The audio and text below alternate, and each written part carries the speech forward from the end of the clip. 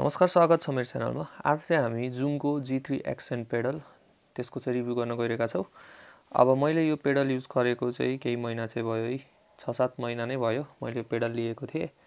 अनि मैले अब तपाईहरुलाई फाइनली यसको रिभ्यू चाहिँ दिन गइरहेको छु। अब यसको बारेमा भन्नु पर्दा चाहिँ जुम भनेको चाहिँ जापानिज कम्पनी हो हैन, एकदमै ट्रस्टेड कम्पनी भनौं। जो गिटारको पेडलहरुको वर्ल्डमा एकदम राम्रो कम्पनी मानिन्छ। अनि अब यो पेडल चाहिँ बजेट रेन्जमा छ है। बजेट रेन्ज भन्दै गर्दाखेरि चाहिँ यसको प्राइस चाहिँ मार्केटमा अहिले 30,000 जति पर्छ। अनि 30,000 को लागि चाहिँ आई थिंक यो एउटा डिसेन्ट टाइपको पेडल हो भनौं हैन। अब यसको पोजिटिभ कुराहरु पनि छ, नेगेटिभ कुराहरु पनि छ, त्यसमा पनि हामी आउँछौं हैन। तर सबैभन्दा पहिला चाहिँ यसको बिल्ड क्वालिटीबाट नै सुरु गरौँ। बिल्ड क्वालिटीको बारेमा भन्नु पर्दा चाहिँ यो चाहिँ अल मेटल डिजाइनमा छ है। तपाईहरुको जो पेडलको बडी चाहिँ मेटलले बनेको छ। अब यो स्विचहरु चाहिँ प्लास्टिकको युज गरेको छ, बटन्सहरु चाहिँ, तर यो स्टम्प गर्ने बटन, थिच्ने बटन अनि एक्सप्रेसन पेडलहरु चाहिँ अलि मेटल टाइपमा छ है। एक्सप्रेसन पेडल पनि सायद हल्का हार्ड टाइपको प्लास्टिकमा छ भने अरु सबै चाहिँ मेटलले बनेको छ है। अनि मेटलले बनेको कारणले चाहिँ एकदमै बलियो छ भनौं। अब नर्मली बजेट रेन्जमा चाहिँ प्लास्टिक युज गरिरहेको हुन्छ है। प्लास्टिक युज गर्यो भने चाहिँ अलि चिप टाइपको फिल हुन्छ, तर यो मेटल युज गरेको भएर प्रिमियम फिल चाहिँ हुन्छ है। अब यसको पोर्ट्सहरुको बारेमा नि कुरा गरौँ। पोर्ट्सहरु चाहिँ धेरै दिएको छैन। तपाईहरुको दुईटा आउटपुट छ हैन, लेफ्ट र राइट। इनपुट एउटा छ अनि हेडफोन ज्याक चाहिँ हाम्रो दिएको छैन है, हेडफोन ज्याक चाहिँ दिएको छैन। तर 3.5 mm ज्याक चाहिँ छ। त्यो चाहिँ तपाईहरुले ट्र्याक्सहरु प्ले गर्न युज गर्न सक्नुहुन्छ है, ल्यापटपहरुमा जोडेर अथवा कुनै पनि मोबाइलबाट ट्र्याक्स पनि प्ले गर्न सक्नुहुन्छ त्यो 3.5 mm केबल युज गरेर चाहिँ। अनि त्यस्तै गरी यसमा चाहिँ अब माइक्रो यूएसबी दिएको छ, माइक्रो यूएसबी दिएको छ। टाइप सी चाहिँ छैन, किनभने यो अलि पुरानै भनौं न, 2018 तिरको हो जस्तो लाग्यो, 18-19 तिरको। सो अलि मोडर्न चाहिँ भएन त्यो टाइप सी केबल नभएर। नभए अहिले बन्ने मोडर्न पेडल्सहरुमा चाहिँ टाइप सी केबल दिएको हुन्छ है। अनि एउटा कमी चाहिँ के छ भने यसमा तपाईहरुले अडियो इन्टरफेस जसरी युज गर्न चाहिँ सक्नु हुँदैन है। त्यो चाहिँ याद गर्नु होला। अब अनबक्सिङ चाहिँ मैले गरिन हैन, तर पेडलसँग के आउँछ भने चाहिँ हाम्रो यो जुमको केबल आउँछ। यसलाई अन गरेर हेरौँ है, म तपाईहरुलाई यसको फिचर्सहरु भनिदिन्छु। स्क्रिन चाहिँ ब्ल्याक एन्ड व्हाइट छ है। अब चाहिँ यसको बटनहरुको फंक्सनहरु हेरौँ। सबैभन्दा पहिला चाहिँ यो चाहिँ हाम्रो सेलेक्ट गर्ने अनि स्क्रोल गर्ने बटन हैन। यसलाई तपाईहरुले घुमाउनु भयो भने चाहिँ मास्टर लेभल कन्ट्रोल हुन्छ के। तपाईहरुको अब यो पेडलले चाहिँ कति आउटपुट दिइराछ भन्ने लेभल सेट हुन्छ हैन। मैले 50 मा राखेको छु अहिले चाहिँ। अब यो भयो मेनु। मेनुबाट चाहिँ डिफरेन्ट अप्सनहरु एक्सेस गर्न सक्नुहुन्छ। पेडलको सेटिङ, ट्युनर यस्तो हैन, यो धेरै डिप चाहिँ जान्न म। अनि अर्को आयो यो भनेको प्यारामिटर्स भयो। तपाईहरुको प्याच भित्र चाहिँ हैन इफेक्टहरुको प्यारामिटर सेट गर्ने। म तपाईहरुलाई प्याच बनाउँदाखेरि देखाइदिमला। अब यो दुईटा भनेको चाहिँ ब्याङ्क्स भयो। एउटा ब्याङ्कमा तपाईहरुको 3टा प्याच अट्छ। यो चाहिँ मेमोरी अथवा स्टम्प भनौं है। अब यसलाई होल्ड गरिरह्यो भने चाहिँ ट्युनर आउँछ क्या। बीचको चाहिँ साइलेन्ट ट्युनर। यो भनेको अब भोल्युम देखाइराछ, यसले चाहिँ ट्युन गरेको आवाज देखाउँछ अनि यो ट्याप टेम्पो भयो है। अब मलाई अलि मन पर्ने कुरा भनौं न यसको बारेमा, चलाउन चाहिँ अलि सजिलो छ है। एज अ बिगिनर सजिलो छ चलाउन, किनभने तपाईको सिम्पल छ चलाउनलाई, त्यस्तो केही अप्ठ्यारो छैन।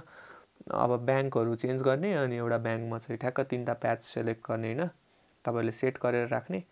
अनि अब जुन प्याच बजाउन मन छ त्यो बटन थिच्ने है। इजी छ है चलाउन चाहिँ। अब एउटा प्याच बनाएर म तपाईहरुलाई देखाइदिन्छु है। प्याच बनाउनको लागि कुनै पनि एम्प्टी प्याच जाने, त्यसपछि यो सेलेक्ट गर्ने है। अनि प्याचमा चाहिँ तपाईहरुले एउटा प्याचमा 7 वटा सम्म चाहिँ चेन गर्न मिल्छ क्या। अब म मेनुमा गए, एड सेक्सनमा गए है, मैले एड गरे।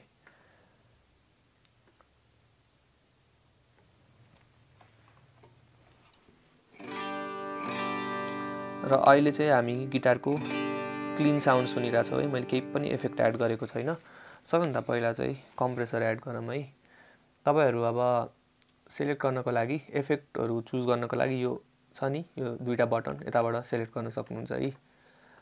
अनि अब दुईटै बटन एकैचोटी थिच्नु हो भने चाहिँ यसले क्याटेगोराइज गरिदिन्छ क्या। जस्तै फिल्टरहरुमा तपाईहरुको उहाँहरु पर्यो हैन रेजोनेन्स यस्तो क्राई यस्तो इफेक्ट पर्यो भने ड्राइभ यसरी दुई दुईवटा सिलेक्ट गर्दा हुन्छ के सबैभन्दा पहिला चाहिँ हामी फिल्टर हालौं है यसमा मैले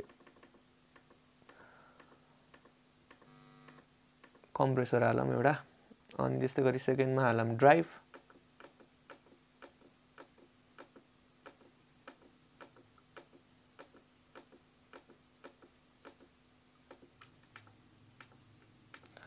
म सेटिङहरुलाई त्यस्तो ट्विक गर्दिन हैन नर्मली नै राख्छु चेन्ज गर्दिन यसको जस्तो सेटिङ छ त्यस्तै राखौं हैन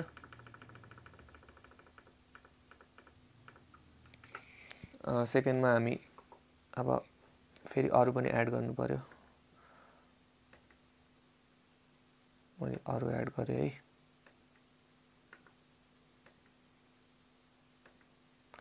ल अब प्याच बनाउन अलि सजिलो पनि छ भन्न अलि झन्झट पनि छ क्या किनभने एक्सेस गर्नको लागि चाहिँ बटन थिचिरहनु पर्छ क्या तपाईहरु इफेक्टहरुमा सर्नको लागि हेर्नु अलि झ्याउ चाहिँ छ है इफेक्ट बनाउन एम्प राखौं एउटा हामी अब चाहिँ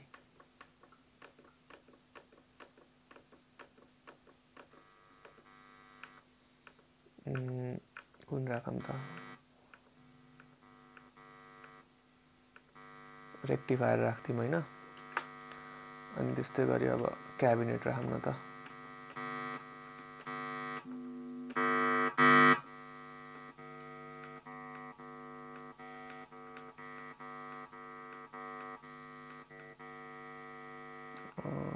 रेक्टिफायर को क्याबिनेट राख्दिम हैन लास्टमा हल्का रिभर्ब राखौं है थोरै रिभर्ब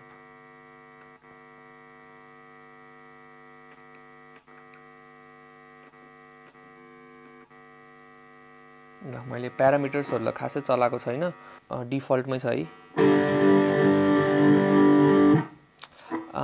क्याबिनेटको माइकै अफ गर्न बिर्सेछु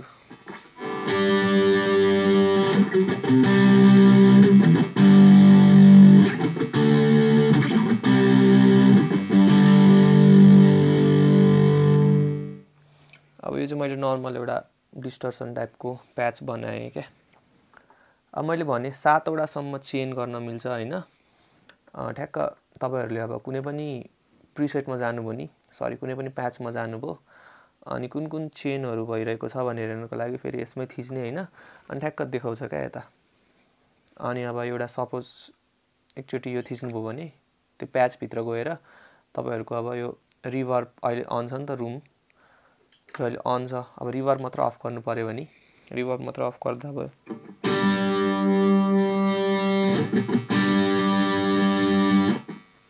अब रिभर्ब अन गरौँ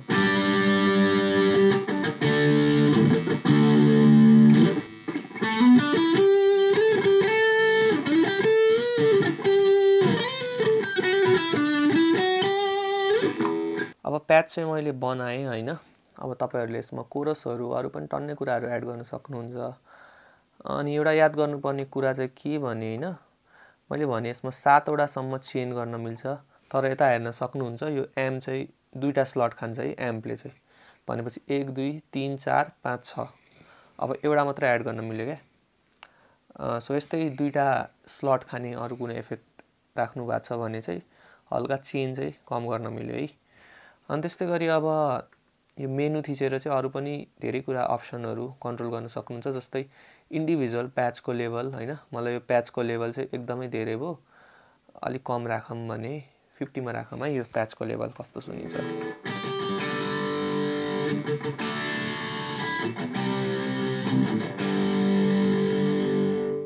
सो यसरी चाहिँ तपाईहरुले प्याचको लेभल कन्ट्रोल गर्न सक्नुहुन्छ अनि त्यस्तै गरी चेनहरु पनि कन्ट्रोल गर्न सक्नुहुन्छ है जस्तो ड्राइभलाई मलाई यता राख्नु पर्यो भने यसरी सार्न मिल्यो है अर्डरहरु सो यो चाहिँ प्याच भयो हैन मैले अहिले तपाईहरुलाई लाइभ बनाएर देखाइदिहाले अब म लास्टमा चाहिँ मैले युज गर्ने प्याचहरु चाहिँ देखाउँछु म चाहिँ मेनली 3टा प्याच युज गर्छु यसमा क्लीन सोलो अनि ड्राइभ भन्ने है त्यो 3टा युज गर्छु त्यसको साउन्ड मैले सुनौला तर म तपाईहरुलाई अब यसको ड्रब्याक सुनाइदिन्छु है पोजिटिभ कुरा त मैले गरे चलाउन इजी छ भने अनि सिम्पलै छ त्यस्तो स्ट्रेट फरवर्ड छ फंक्सनहरु त्यस्तो डीप टाइपको छैन है अनि अब नेगेटिभ कुरामा नेगेटिभ कुरा चाहिँ के भने हैन, यसमा तपाईहरुले जस्तै अब लुपर युज गर्न चाहनुहुन्छ भने एज अ लुपर त्यस्तो राम्रो छैन के यो लुपर युज गर्नको लागि। किनभने अब मलाई सपोज यो सोलो प्याच मलाई मन पर्यो के, यो प्याच मलाई मन पर्यो तर यसमा मलाई लुपर चाहियो भनेपछि लुपरको डेडिकेटेड बटन छैन के। अब लुपर एड गर्नको लागि मैले यो चेन भित्र गएर एक्स्ट्रा डेडिकेटेड लुपरै एड गर्नु पर्यो के। तर मेरो यसमा अलरेडी 7 वटा चेन बनिसकेको छ, मैले लुपरै एड गर्न मिलेन के यो प्याचमा चाहिँ। सो त्यो चाहिँ एउटा च्याउ छ हैन। अनि त्यस्तै गरी सपोज मलाई यही प्याचमा चाहिँ वहाँ चाहियो के एक्सप्रेसन पेडल। अब कतिपय पेडलहरुमा चाहिँ सेटिंग्समा गएर चाहिँ एक्सप्रेसन पेडलको फंक्सनहरु सेट गर्न मिल्छ नि। यसमा चाहिँ के छ भने तपाईहरुले एक्सप्रेसन पेडल चलाउनको लागि इन्डिभिजुअलै अब चेनमै गएर चाहिँ पेडल अप्सन एड गर्नु पर्यो के, पेडललाई एड गर्नु पर्यो के यता चेनमा। त्यो नभएसम्म चाहिँ यो चलाउन मिल्दैन। सो त्यो चाहिँ मलाई एकदमै नराम्रो लाग्छ के यसको बारेमा। तपाईहरुले अब कुनै पनि अब प्याचमा गएर हैन एक्सप्रेसन पेडल चलाउन मिलेन जबसम्म तपाईहरुले त्यो प्याचको चेन भित्र चाहिँ इफेक्ट नहालेसम्म। त्यो चाहिँ च्याउ छ। अर्को नि च्याउ छ यसमा ड्रम मेसिन छ हैन, इनबिल्ट ड्रमहरु ड्रम ट्र्याक्सहरु छ। त्यसलाई पनि अब सेम हो के। तपाईहरु यदि ड्रम मेसिन एड गर्न चाहनुहुन्छ भने इन्डिभिजुअली नै यता रिदम सेक्सनमा गएर ड्रम एड नगरेसम्म मिल्दैन के। अब मैले यता ड्रम एड गरे हैन, ल रिदम एड गरे मैले,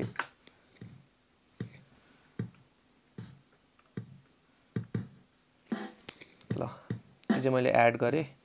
तर अब मैले प्याच चेन्ज गर्न साथ गयो क्या यो।